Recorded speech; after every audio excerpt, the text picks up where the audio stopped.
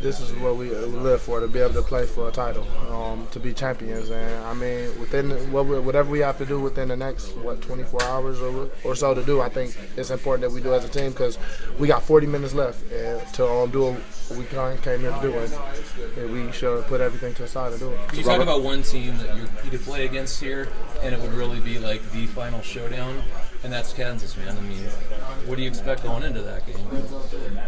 I expect a big-time game. I mean, they won conference 11 straight times. We the defending Big 12 tournament champs.